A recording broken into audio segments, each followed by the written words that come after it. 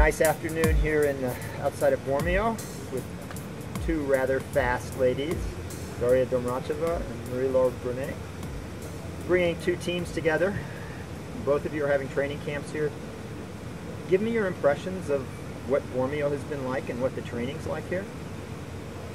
Yeah, maybe I will start because we are here longer time than Laure and French team, and maybe we can give also some advice because we discovered this area quite good.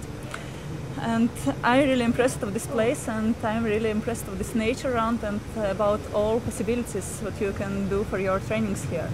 You can combine a lot of different things, and biking together, for example, we made a few of the trainings. We went by bike, yeah, about 1.5 hours, and then we ran up to this uphill. I think you was there yesterday also. Yeah. Close to these two towers. This morning we... Yeah, by ski roll. And this cool combination is also... Yeah, you saw it already. Right, yesterday. Yeah, I am agree with Darya because it's a very beautiful place, and I really want to see this waterfall. Yeah. So, but if I go, I send you a photo. Yeah, please. Is it nice being someplace different for training? Because normally you go to the same training camps every year. Yeah, it's really nice, and I think it's really important to change, to discover new places, because it brings some fresh, and I think it's good for motivation. Mm-hmm. It's true, I agree. And it's good also, I think, for your minds here is different relief, different nature around, and you're not tired in minds. Yeah, in the head. During your training you can contemplate and see the nature. And also I think what is important for this changing the training place is different food. It's true, because when you are a long time in one place you are tired from one food for yeah, you know exactly what do you eat. What you ate a few days ago you will take the same. And for example, now we are in Italy, it's fantastic food here, and pasta, pizza. De la mama. So would you have any questions for each other? Mm-hmm. Yeah, my first question for Darya is to know what do you do during your rest time to move on, be far away biathlon? No? Mm-hmm. You mean something for a rest, something different from trainings? Yeah, for example, between training camps, I said to you before that we have quite long training camps. It's 18 days, and we have quite short time for separate preparation. Yeah, but from other side, from a training, what is my best way for relaxation is dancing, I think. Really? It's yeah, possible. It's not necessary to go to some club. It's also possible to dance at home, to switch on the music, music on loudly, and okay, you can. We can do it together because I like to dance. Why not? Next training camp together, we can program one day. Agreed. Which kind of music? It's different. Some easy listening for good minds. For energy. Okay. Do you like David Guetta? Yeah. Perfect. Perfect. We can go to Ibiza. Yeah, maybe next year. Okay, next spring. Yeah, spring. Yeah, one part of our holidays. Mm-hmm. Ibiza with Darya. Ibiza. Yeah, I have few questions, and it's about the shooting program. Everybody knows that you're a really good shooter, and you shoot fast and clean. And I have few questions about this theme, and first of them is, who is most important person for you in the shooting? Who learn you some important things, most important things, and what he learned you? I think the person the most important of my career is my first trainer when I begin biathlon, and it's Thierry Dussert, my actual coach. In fact, when I decided to do biathlon, I go to the Alps at the age of 15, and my trainer was Thierry, and now I'm really lucky because it's our trainer in the team. Yeah, I think we were lucky to meet Thierry, but after he explained the quantity of work we need to go and to catch our goal. But when we were very young, and I think the big part of work was when I was young. What was the main thing what this coach learned you? For me, the shoot is a game. It's important to enjoy it. How was your feelings during a competition when you are on skiing just before the start? What's your mentally? I don't think so much about this race, about some competitions. I just I don't know, before the race I'm totally inside of me, and I try to be out from all things what's happening around. But when I cross this start line,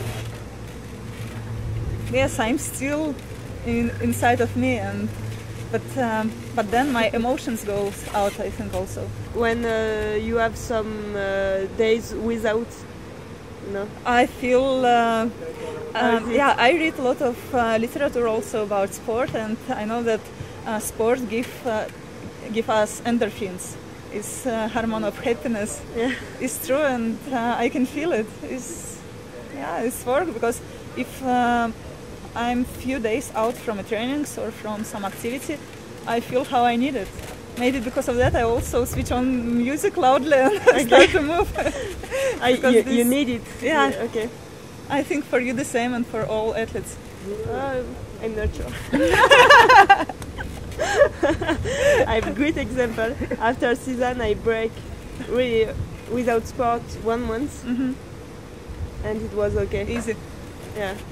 We need these feelings and feel the body is working. Yeah. And to feel muscles. Yeah. Because if you don't train long After time, you feel where's my muscles? It's not so good feelings. Yeah, really. What is a trigger factor for you in the shooting?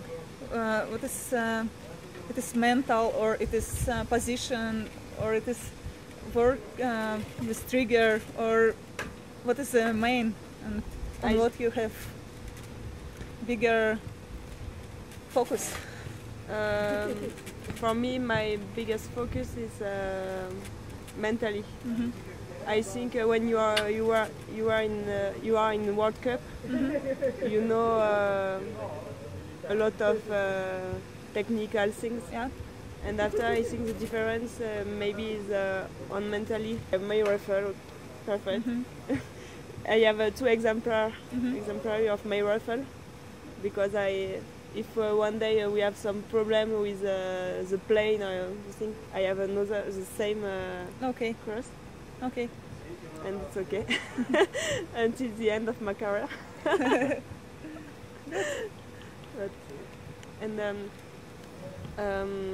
For me, the other questions, I have a picture. Right. It's about 2 great athletes. They inspired a lot me, so.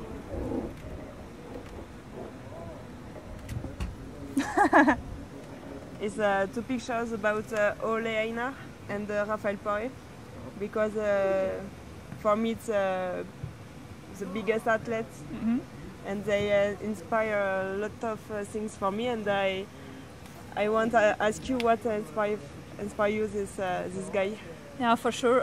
These 2 guys, I think they are inspiration for many people, and not only in sport, because they did so much in their sport career. But this sport success, I think, is bring a good example for all other peoples, not only from sport, from some different kinds of job or of life, in a life also. Because for this example you can see how they work from childhood and how big goal they built up for themselves and how they went to this goal step by step, and they're a really good example how the dreams could come true. And for you? For me, I practice cross-country skiing really for my young age, but one time during Salt Lake City I discovered biathlon and I saw Rafael Boy and say, okay, I want biathlon. I want to do the same guy. and the year after I decided to go to school sport to begin biathlon, and it was the story. And it's really funny because after I discovered more the biathlon, world biathlon with Oleina, Liv, Cathy Willem, Sandrine Bailly, all these people who inspire me. And yeah, of course, I think for me it's really important to have some discussion with Rafael, because it's easy for me. We speak the same language, so we can understand even the words, and it brings me a lot of good tips.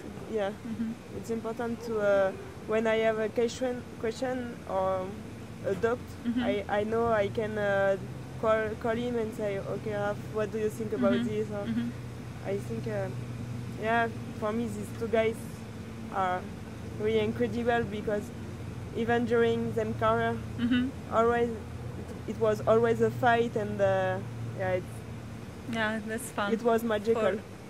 When you two ladies retire, would you hope to be that type of a role model for future biathletes, like Oleina or Rafael? I think it's good to inspire some young children in some way. And not, what I said could be not only in sport. Also, athletes' career, I think, inspire many different people for their own goals, how they could achieve it, go for that. Yeah, I think when you decide to be an athlete, it's just to be the best. But after, you create some things around you, and if you can help some people, young sport athletes, but even people in the universe, it's pretty good. After, it's not a choice, but if we can do that, it's nice. It's nice, really nice. Okay. Sure.